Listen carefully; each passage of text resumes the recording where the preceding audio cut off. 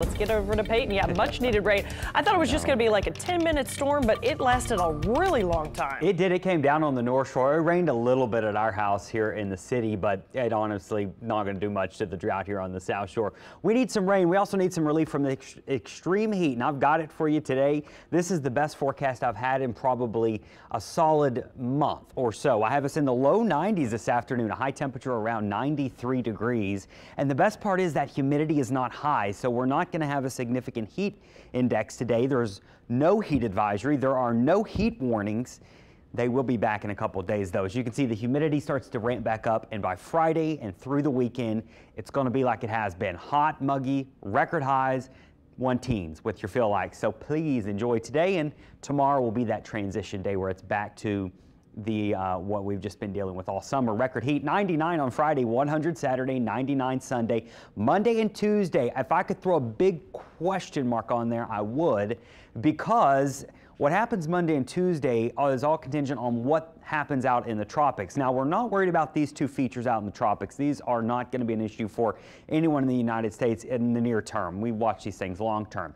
This might grab your attention, though, and I've been talking about this the past couple of days. Hurricane Center is highlighting the Gulf of Mexico, a low chance of maybe a tropical wave trying to organize a little bit into early next week. So it's Wednesday right now.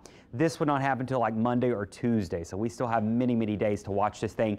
And in fact, the tropical wave that's going to be moving into the Gulf is nowhere on this map. It's actually over here. And if you watch off your screen, this plume of moisture coming on up towards the islands in South Florida by this weekend. So by this weekend, some enhanced rain and moisture down here to South Florida and into the islands. The big question right now is, where does this moisture go once it gets in the Gulf of Mexico?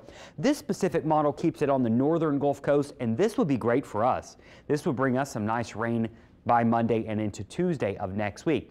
There is a caveat, though. It's not a guarantee it plays out like this. When you look at other models, they're not as far to the north. Several models have it staying in the central Gulf, heading towards South Texas. Other models, like the GFS coming in here, you can see in the red, there's the European. Look at the spread there. That's fairly massive when you're talking about weather.